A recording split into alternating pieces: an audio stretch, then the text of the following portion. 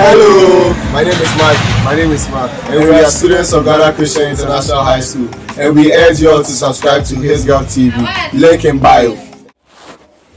Hello there. You are welcome to His Girl TV. And before I begin with what we are supposed to do today, I would like to remind you to subscribe to the channel in case you have not done so. And then if you have also subscribed, thank you very much for the support. Now, I have had comments about some people not being able to see the text clearly, in the sense that some of them complain that the text are blurred on their screen. Now, I would like you to know that every video uploaded on this platform is not less than 720p, which is a standard HD video. So if you are experiencing a blur for the blurring of your text, it means that you have to change the resolution in your YouTube settings. So you can just click on the settings in the YouTube resolution and then take the higher video resolution. If not, you'll be watching it in less than 720p, because I put in effort, or the team puts in effort to ensure that every video here is not less than 720p. The least you can get is 720p. We even have some which has 1080p, and so you should be able to see it clearly. If you are finding issue with that, basically that is the reason. Change the video experience, the video setting in the YouTube channel, just on the screen of your phone. You will see some settings there. Just click on it and change the video setting, and you will be cool with that. Good. So today I want us to look at a very important topic. Once again, we are looking at Christianity in West Africa, and basically we are going to concern ourselves with contributions of Christianity to West Africa, contribution of Christianity to West Africa, and that's what's going to be our topic for today. And so basically that is that. I want to teach this topic because there are so many arguments surrounding the impact of Christianity on the African continent, or on West Africa. And so bear with me, and let's begin with our lesson for today. Good. So our objectives for today, so for today's lesson, is simple as contributions of Christianity to West Africa. So you should be able to discuss the contributions of Christianity to West Africa. All right, to West Africa, and that's what we'll be looking at. So let's take a look at our introduction. Now, we are all aware that the people in West Africa, or in Africa in general, were a traditionalist, in the sense that they had an indigenous idea about God, that they worship God in the traditional way, and so they worshipped many gods and all of that, and so somewhere in the 15th century, the Portuguese, being the first European country to have come to West Africa, was the first country to introduce the Christian faith to the West Africans. West Africans, because other African continents, for instance, in Eastern Africa, where we have Ethiopia and co, Ethiopia had been Christianized way before 1333 or so, and so some part of Africa had been Christianized even before even before the Portuguese came to West Africa. West Africa had not, Christianity had not yet stepped foot here, and so it was the Portuguese who first introduced Christianity to West Africa. okay, because they were the first European country to have come to West Africa. Don't also forget that in the previous video concerning the coming of the Europeans that we learned, we also said that one of the reasons for the coming of the Europeans was to introduce Christianity to the Africans. Okay, so have that in mind. Now, which form of Christianity was introduced to the West Africans by the Portuguese? That form of Christianity was that of Catholicism. All right, so the Roman Catholic Church way of worshiping was what was introduced to West Africans by the Portuguese, explorers or missionaries. Bear in mind that the Christian faith has many different denominations in there, and they all have different doctrines. And so, the Portuguese Church introduced the Catholic faith to West Africans. Now, earlier attempts to introduce Christianity was not successful, and the reason being that the Portuguese were not successful in the sense that sometimes they lacked personnel or missionaries to do their job, and many often some of them died because of the climatic condition in West Africa. Many of them died of malaria. So we will look at the problems that the missionaries encountered in our subsequent videos. But basically, these were some of the reasons. Also, language barrier also became a problem for the Portuguese because they did not speak the indigenous language of the people. Okay, and most importantly, the issue of slavery also impacted hugely on the effort of these missionaries or Christian nations to Christianize the West Africans. Okay. Now, after the Portuguese came somewhere in the 15th century to introduce Christianity, other missions also came from other European countries. So some missions like the Christian Missionary Society, which is now the SMC, came in Sierra Leone. The Anglican missions also came in. Then the Basel missionaries, the Presbyterians, also came in. Then the Wesleyan Methodist missions also came in there. And all these and other missionaries, joined the crusade to Christianize the West Africans, or to introduce Christianity into West Africa. All right. So there is also a question that you may want to ask a question as to why were the Europeans interested in Christianizing Africa. Don't forget that there is something in the Bible called the Great Commission. Go ye the world and spread the gospel. So that could be a motive behind the Europeans coming in to Christianize Africans. And also, it is part of the Christian doctrine to spread the word to other people. And also, there was this perception that Africans were backward people, were uncivilized people. Okay, and so they needed to be civilized through Christianization. So all these were some of the beliefs that went into the Europeans taking upon themselves to come down to Africa. And more so, even the Europeans saw it as a burden on the white man to civilize and also Christianize the African people. All right. So this image you find here is an image I came across in an archive, and this is somewhere in the 18th century image. You have seen this is a white man over here, and these are the local chiefs in a West African country known as Ghana, hearing the word of God or the sermon as being introduced to them by a missionary. So this is how most of the Christian missions introduce God or introduce Christianity to the African people, and these are the mad houses that you find them living in. So this is a picture for you to know how the whole Christianization process went.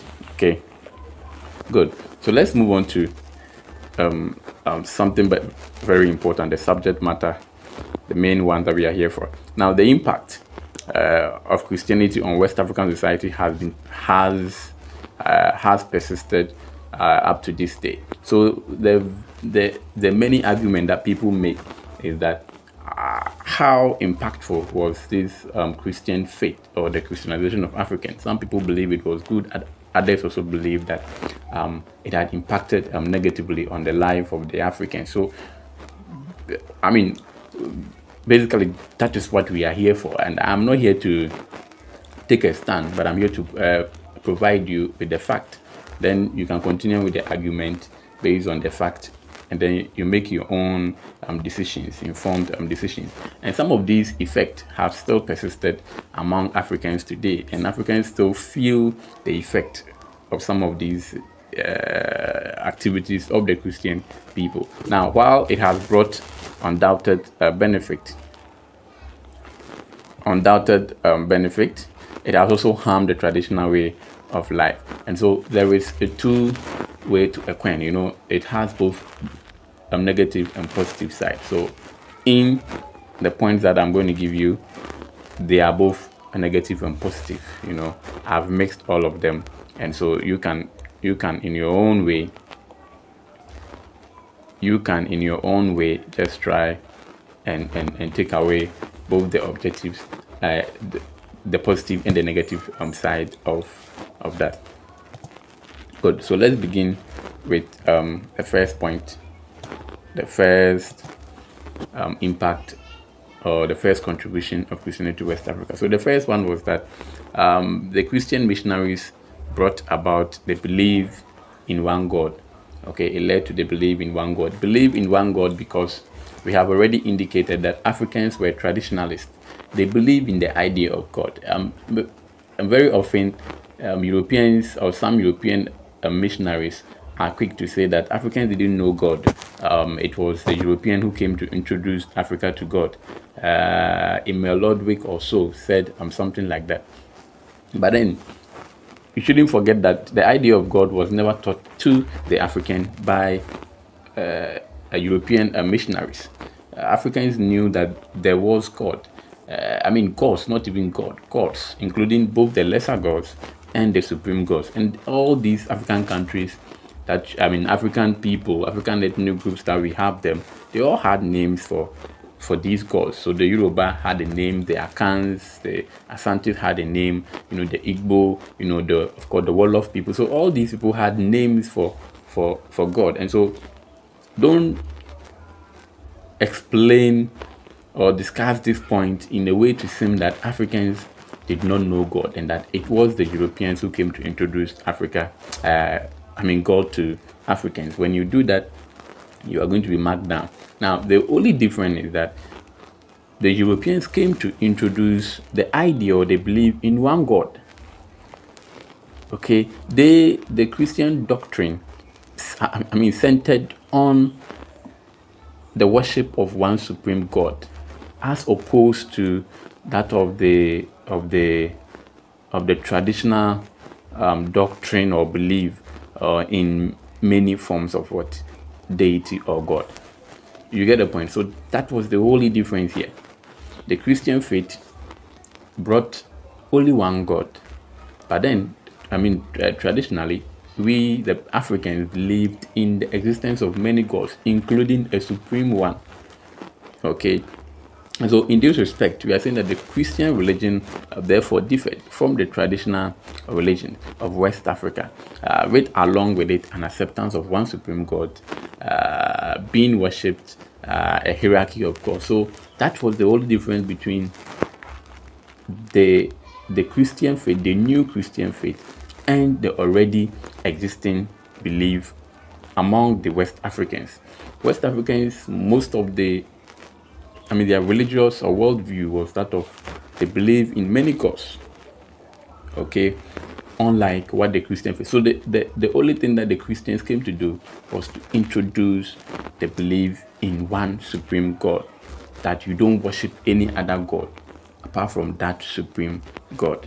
Okay, and this comes with it a whole lot of debate that scholars are still there isn't any answer to it. That was the Africans, did they know the supreme God? Who is the supreme God? Was it the same God that the Africans considered as a bigger God or more powerful than the lesser gods? That is, I mean, uh, um, um, um, um, an argument for another day. So let's move on to the next one. Now, this is where I normally will praise the Christian missionaries for. They also try to help in the terminating of certain obnoxious practices. Okay, certain obnoxious and wicked, practices associated with the traditional religion or the traditional form of worship was actually abolished or terminated by these missionaries. They forced certain chiefs to do away with some of these practices. An example of such practices was the human sacrifices as well as the killing of twins whose birth were regarded as a bad omen. So human sacrifice had been part of the African belief. Okay, using humans to sacrifice was part of the African belief, and this, we all know, is contrary to what the Christian faith believed in. And so the missionaries mounted a lot of pressure, even together with some of the British colonial masters. They signed treaties in order to abolish the human sacrifice, which was done. And so today nobody is sacrificed in Africa anymore. Also, the killing of twins. Africans, twins come occasionally. You don't see a lot of people giving birth to twins. And so to the African, when you come as twice, if you give birth to two people, it was seen to be a bad omen from the gods. All right, that was the reason why they were killing twins. They didn't know the scientific explanation behind giving birth to two people. They only felt that naturally humans give birth to one. So if you give birth to two, it was considered as a bad omen. But that was not so. And so they were killing these twins that came up as a result of that. But then the Christian missionaries stood firm, and they made them to abolish all these obnoxious or wicked practices. And so today, Africa is no more into human sacrifice or into the killing of twins. All right, let's move on to the next one. Now, another important aspect was that Christian missionaries also introduced the African to some vocational skills. All right, this is not to say that Africans or West Africans had no vocational skills. Yes, they were into certain vocational skills like wood carving, blacksmith, brass making, and all of that. And so yeah, but then the only difference that the Europeans or the missionaries brought was a modern form of craft, a modern form of doing things. All right, a more refined way. And so, for instance, a modern form of craft, of course, such as carpentry and then masonry, were all introduced by the Europeans. They also set up craft centers as part of their educational program, where people go to learn these. All these things were not in Africa before the coming of the Europeans. So if your father was a carpenter, you just follow him and learn the trade. That is what the African knew. But there wasn't any center set up by the African for people who had wanted to learn this craft to go. Okay. Again, in agriculture, they also set up model farms where they use scientific agriculture.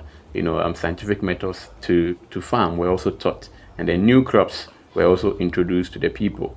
Okay, and this went alongside with long-standing indigenous crop productions that were already going on. And so, example, if you look at Ghana, for example, the Methodist experimental farm, they set up an experimental farm near Cape Coast, and then whose crops included cotton, coffee, black pepper, mango, ginger, cinnamon, and then olive tree. So all these trees were all these crops were introduced to the African to enrich the life of the African. So yes, they did quite a remarkable work in the field of vocational aspect. All right, good. So let's move on to the next one. This is also another important contribution that the Christian missionaries also contributed to the development of West Africa. That is the reduction of the various ethnic groups into writing. So they also worked on our vernacular. That's the vernacular literature. All right. Now, these things came as a result of the fact that the Europeans could not understand the local languages. More so, they felt, or the local people felt, that it was an alien to read the Bible in someone else's language. And so in order to encourage the local people to embrace the Bible as their own, to make it as their own, there was a deliberate effort by these missionaries to reduce the languages of these people, ethnic people, into writing. And so if you look at, in Ghana, for instance, the Presbyterians were the pioneers in reducing the Ga and the Twi into writing. These Ga and Twi are languages spoken by some sections, some ethnic groups in Ghana. Now, in 1858, the Reverend Jonas Zimmerman wrote a grammar of the Ga language, and the Ga, they are located along the coast of modern Ghana today. Now, in 1874, Reverend J.J. Christoller also produced the Twi grammar and dictionary. And the Twi people are the Akan-speaking people in modern Ghana who are located in the forest regions today. Again, the evangelical Presbyterian missionaries were also the first to develop literature in Ewe, and all these people are found in Ghana. And the Catholics were responsible for the Nzima literature, another Nzima, another group of people in West Africa. So had it not been the Europeans or the missionaries, I'm sure that most African languages couldn't have been written down. All right, let's take a look at more of the countries. Now, if you go to Nigeria, the SMC, the Christian Missionary Societies, also developed literature in Yoruba. All right, and the native bishop Ajayi Crowther, who was the first, I think, Protestant black man to be ordained as a priest, also produced the first translation in the Bible in Yoruba. All right, yes, and then in 1859, the first newspaper in Yoruba also came, called the Iwi Rohim, right, was also published. Then other missionaries also worked in Nigerian, of course, languages like Ifik, we have Kanuri, and then the Igbo, all these of course, languages were worked on by other European missionaries. Again, if you go to Gambia, the missionary, also the first principal of what of course later became known as the Gambia High School, that was Reverend James Fieldhouse, also produced a Wolof grammar in 1876. And so you can see that this was a remarkable work that today almost all the African indigenous languages have been written down. Okay, and that explains why sometimes the spelling of some of our indigenous words are not the same as the writing. Okay, so you can have some in your own languages that some words are spelled differently as compared to how it is being pronounced in the local dialect. It was just because it was the Europeans who did that, who of course who wrote that. Good. So let's then move on to, I think, the next one. Now, education. Yes, the field of education was also one of the remarkable achievements or contributions that the Christian missionaries, gave to West Africa. Education. They did quite very, very well in the field of education, and perhaps this was probably the greatest service that these missionaries gave to West Africans. Now, again, don't also write in the sense that West Africans were not educated or didn't have education. Yes, West Africans had education, but their form of education was that of informal education where you learn whatever you are learning from either a relative or your parents. You understand? Provided your parents had the knowledge. The difference is that these Europeans came to introduce to West Africans a Western education, Western type of education where they build, houses or buildings. People go there to go and learn. All right. Yes. And so, because of that, they established this introduction of education led to the establishment of schools in most of West Africa. And so, today, if you go to all the West African countries, the best schools, especially either being a second cycle school or a university or a teacher training colleges, were all built by Europeans. A classical example, for instance, in Sierra Leone, the Fora Bay College was established by the SMC, all right, in 1814. Okay, and also if you go to Ghana, the first secondary school to be established in Ghana was known as the Infant Stipim Secondary School in Ghana, in Cape Coast to be precise. It was established in 1876 by the Methodist or the Wesleyan Methodist School. Then also, if you go to Nigeria, the Methodist Missionary also started a school in Badagry, all right, in 1842. And this is the image of the Infant Stipim school, one of the best schools in Ghana, or second cycle school in Ghana. Is a secondary school, and these are the original buildings, even though they have added modern ones, but these were the original buildings built by the European. And there are several of these schools that we can't mention all of them here, but there are several of them, spread across the West African countries. Again, even though we have already established that at some point in history, these Europeans or missionaries, some of them supported slavery with Bible verses and all of that. And I read a book written by Ashimolo, Pastor Ashimolo. What's Wrong in Being Black? And that's the title of the book, where Ashimolo actually quotes Bible text to prove why Africans were enslaved and to endorse that Africans were cursed by God.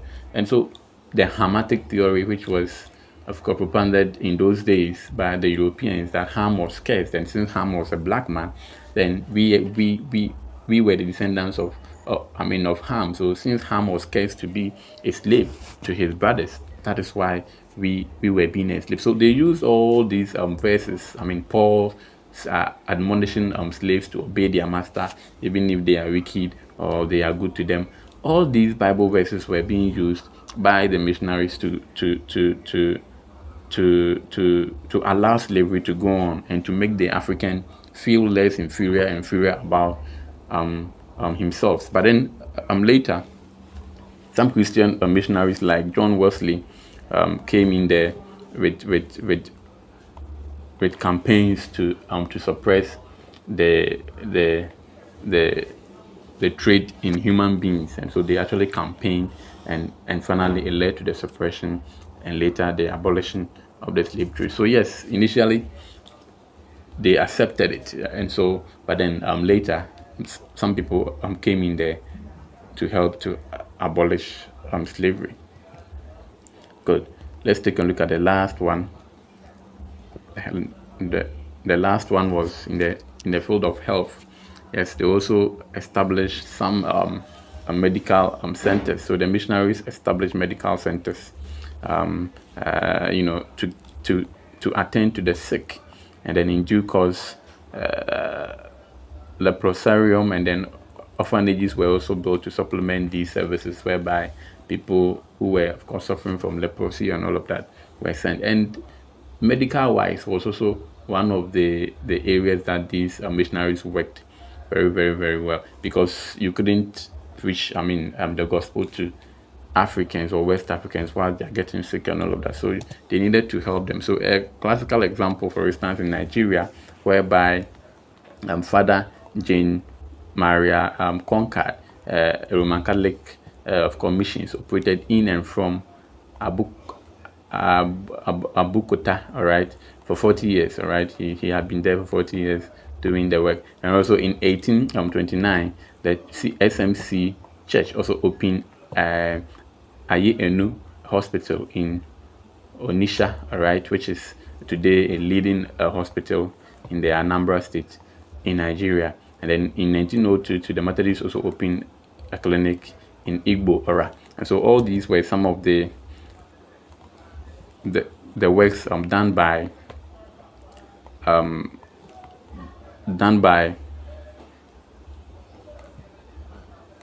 the Christian missionaries in Nigeria. Now in Ghana also, for instance, the Roman Catholic Church, or sisters, we call them Roman Catholic sisters, also provided medical care to people who were living in the northern and upper regions of the country.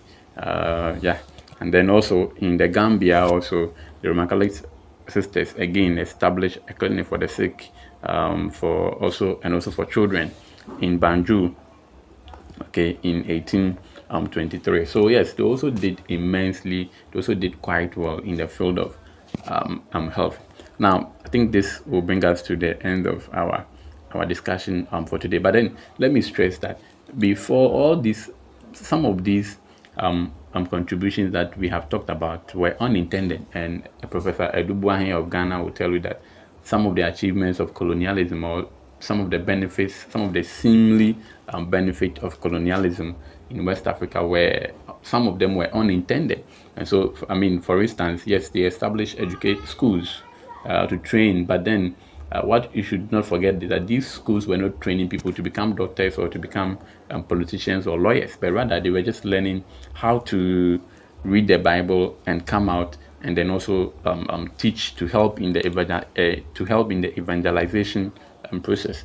And that was basically the reasons for the establishment of these schools. So they were not, or the schools were not established so as to help the people. And so it's just after independence that some of these things came to be useful to the African. And so, but then to Edubuahin, some of these things were unintended. And so I don't know what you may think or you say about that. But then, hey, that's all that I have for you today. Subscribe to the channel and also share and recommend you. If you have any topic that you may want us to look at, you can comment or write it in the comment section so that we will do that for you. Yes, so thank you very much for your time. I appreciate all the love that you are showing to us. It's really encouraging us to do more. So subscribe, and yeah,